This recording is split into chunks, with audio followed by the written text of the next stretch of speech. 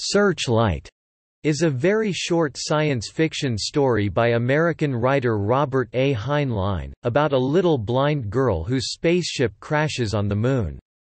The search for her takes advantage of her prodigious musical ability to locate her.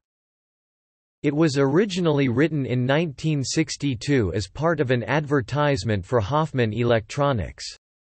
Heinlein says that because it was so short it was much harder to write than writing novels.